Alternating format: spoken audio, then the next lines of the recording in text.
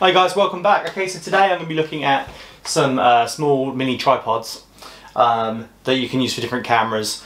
So I've got, starting with like the cheapest tripod here, moving up to other budget options such as the Ulanzi, and then sort of up to like really like probably the daddy of handheld tripods, which is the GorillaPod, made by Joby 3K kit.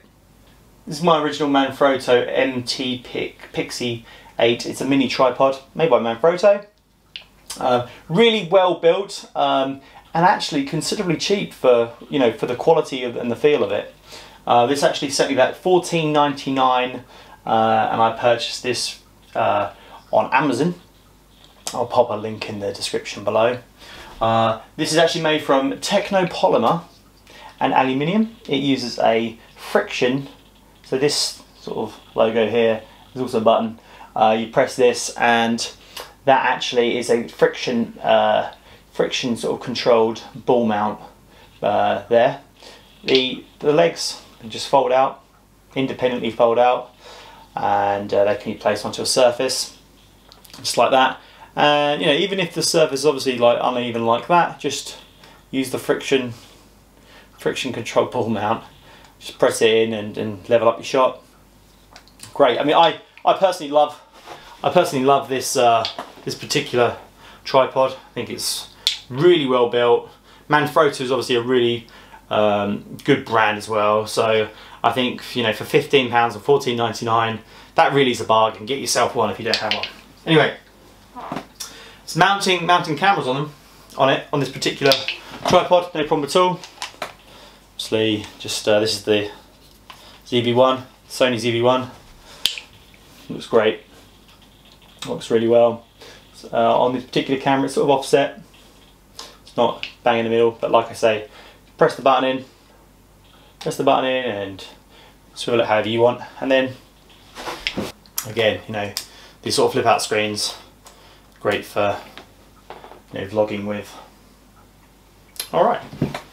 So given that this tripod is so solid and very well built, you can even attach like a larger DSLR. So this is the Canon 2000D,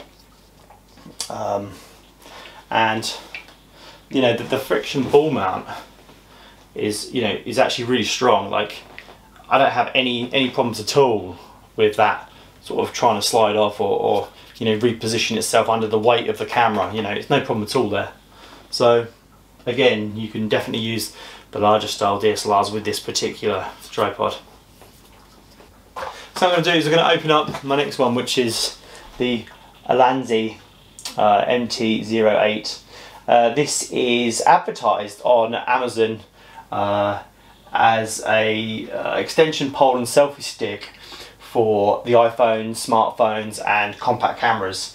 This is actually more expensive than the Manfrotto. This cost me £16.95 on Amazon, and to be quite honest with you, I'm not really expecting a lot. It certainly looks cheaper than the Manfrotto, and I've never heard of this brand. But let's open it up and take a look and see what we get inside.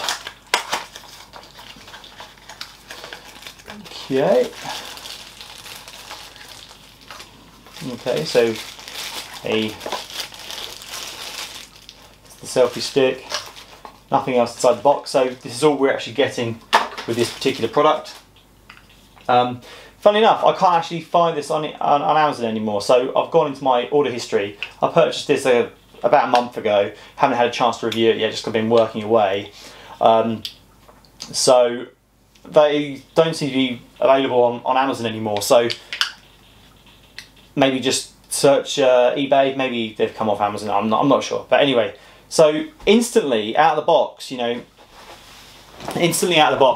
this particular mini tripod definitely feels a lot cheaper. Nowhere near as well made as the Manfrotto mini one. This plastic here, very flimsy. Really, already not a fan of this at all. So we've got. Wow, I actually thought that this extended. I actually thought that this did sort of shoot out at the top, but clearly not. There is a ball mount on it. The ball mount is actually, you control it with this thumb screw here. Wow, this feels so cheap. I'm pretty sure I'm not missing a trick here, so that certainly doesn't feel like it's coming up. I just don't really understand what this is for. I would have thought that would be a very small extension of. But wow, you know, compared to the Manfrotto, you know, compared to this, you know, this is, like I say, $14.99. This is $16.95 this cost me. By far, this Manfrotto feels so much better than this. I seriously, if you were going to choose, you know, one over the other, this one, like, definitely. I mean, size-wise, also, like, the Manfrotto is so much larger. You also get that more that longer range with it than that. I mean, who also wants to mess around with a side screw, with a thumb screw, when you can just press the friction thing, move it around, and then, you know, it just doesn't make sense to me. Anyway, let's now try and put a camera onto the Ulanzi. So again, just the camera round. That's the ZV-1 on it. Probably the only thing that the Ulanzi does, which the Manfrotto one doesn't, is it allows you to go at a right angle. You know, it's got this notch just there where you could go into a right angle, a 90-degree angle. Obviously, tighten that down with a thumb screw and give you that 90-degree. But, you know, with no extension here, what's the point? And then going back to the Manfrotto, because it is literally just that, you know, the largest sort of size you're going to get by pressing it in here. You know, that's the largest angle, which obviously clearly isn't 90 degrees. Yeah. So anyway, I'm really disappointed with this. I can't believe that the better branded Manfrotto, like, much better quality tripod, costs less than this one. So anyway, just quickly whip that off, and we'll try the Canon EOS 2000D.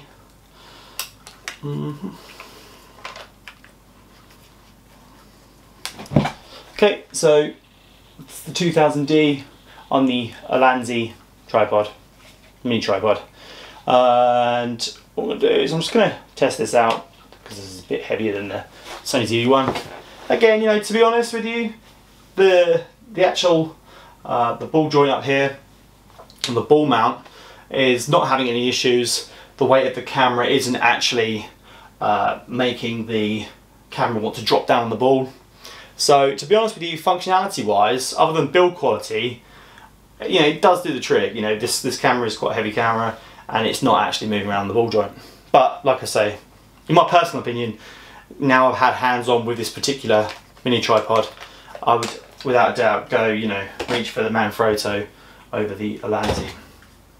Okay, so finally what I'm going to do is I'm going to take a look at the Joby GorillaPod 3K. So this particular handheld tripod is one that I've been meaning to get for a long time. So I've actually been doing my photography hobby for about 3 or 4 years now, and you know, having seen a lot of other YouTubers, they use the GorillaPod. You know, you can get that really good sort of extended length on the arm, and you know, this can be used in all kinds of places, such as trees and branches and things. So anyway, let's open up the Joby GorillaPod 3K kit and let's see what we've got in the back box.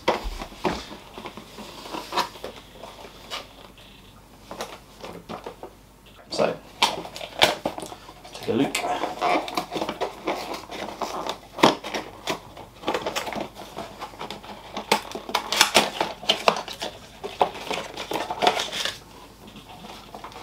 Okay, so we've got, seems to be some sort of instruction manual. tells us how to attach it to the camera. And looking inside the box, we've got this packaging thing there. Now, the difference between the kit version of this and the standard version, so as you can see, this is the 3K kit. The difference being that the kit version, I'm just going to get rid of this packaging quickly. So the kit version has the this additional sort of Arca Swiss, I guess, Arca Swiss style plate. And with that you also get the spirit level, so you can see, you know, if your camera's level on. Wow, this feels wicked. This feels really good. Like I've seen these and I've seen them around, and I've really wanted one for a long time. But this feels wicked. This is really solid. So just having a quick look. I've never used one of these before, obviously. But having a quick hands-on look at this. Got the same feature here as the Ulanzi, sorry, where we can make it go to a 90-degree angle. And again, like the Ulanzi, we've got the thumb screw to tighten and apply friction to the ball so the camera stays in place on the tripod. So I guess there's one more thing really for us to do here. So discuss the build quality, which is fantastic. Very, very nice build quality, if I say so myself. And so the other thing is, we're just going to loosen this off, put this back up there, and we'll try it with the cameras. So you get a good size comparison and how it sits on the camera and everything. So, Sony ZV-1.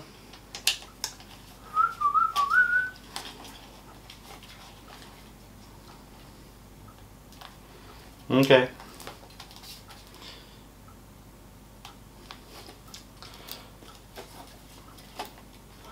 Right, so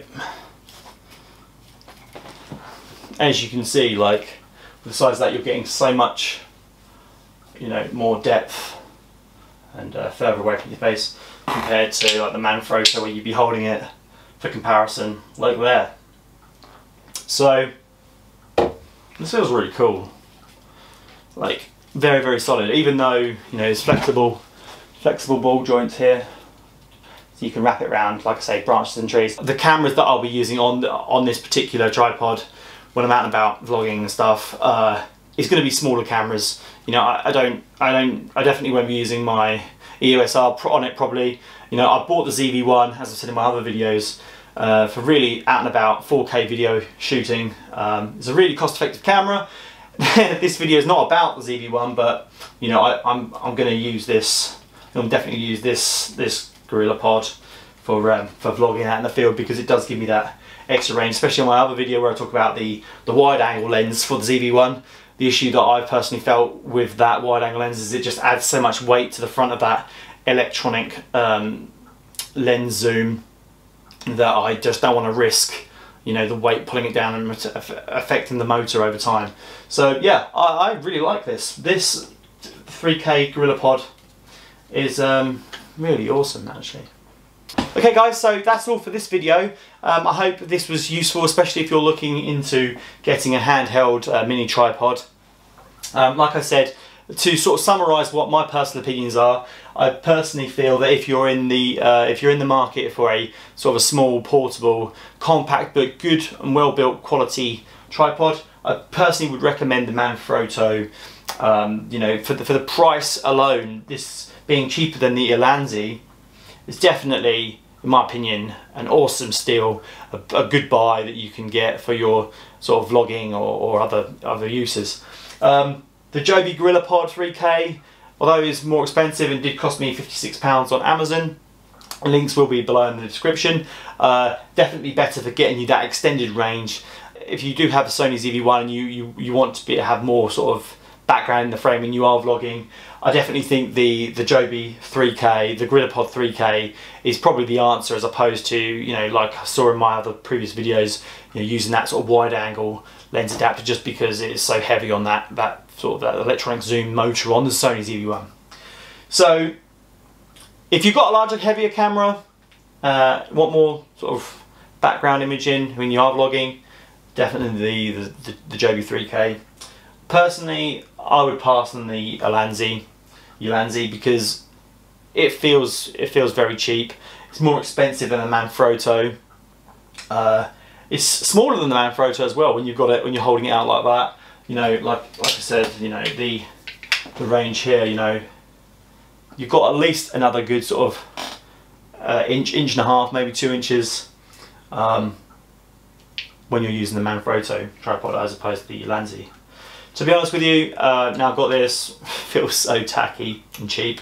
I will be using it as maybe to mount a microphone, low-level microphones or something in the studio. And you know, it's good to have spare stuff. So you know, if something did happen to this, got run over maybe, I mean, this really is so solid. If it did get run over or something, then you know, I could use this. But anyway, I hope you found this useful. Please, if you did, like and subscribe to the channel. I cover loads of content about videography, photography, and other tech related subjects. And yeah, I'll see you in the next one.